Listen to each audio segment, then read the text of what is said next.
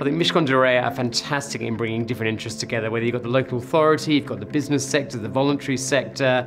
The importance of collaboration, where you've got members of both the public and the private sector sitting together in a room for 2 hours, debating some of the most important issues that face London, not just from a property perspective, but from a general perspective about how London is going to grow, how it's going to develop. And I think both the boroughs of Outer London and the centre of London will benefit from that. It's really good to forward look the next decade, what are the challenges we're facing, but also the opportunities, and actually to talk amongst a peer group that perhaps isn't just the usual peer group that we're engaging with.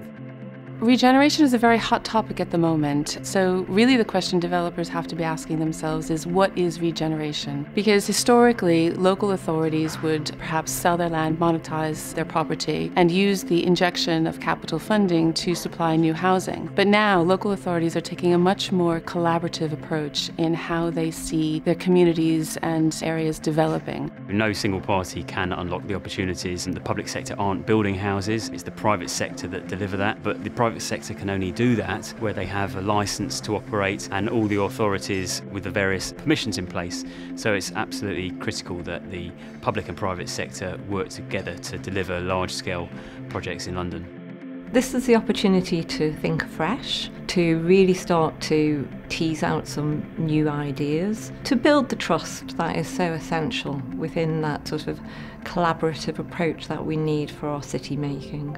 Collaboration really is key to everything, and that we need more collaboration between central government and local government, more collaboration between the public sector and the private sector, and even possibly collaboration between the main political parties to sort out some of the issues. Where I'm seeing positive signs are where the public and the private sector are coming together to explain to the communities how things are built, how things are paid for, and bringing them into the conversation about what they want in their local area and helping achieve something that works for everybody. I think these debates are important because people who have some understanding of the issues of what's going on can meet other people who know more, and actually if you talk with people you learn new things and knowledge moves on. That's why cities exist in the first place. I think with all the things that have occurred over the last year or two, London is at what we will look back as a key moment in its evolution. It's faced many problems over centuries. It's always faced up to them.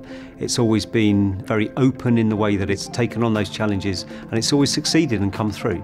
And I believe London will do it again.